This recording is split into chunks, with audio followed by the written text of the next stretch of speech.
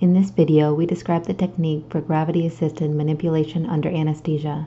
Disclosures are as listed.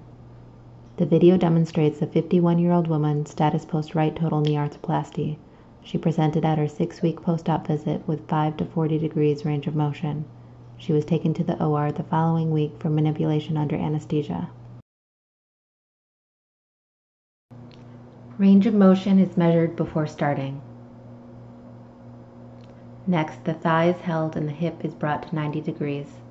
An oscillating motion at the hip is performed, allowing the lower leg to flex and extend against gravity, breaking up adhesions.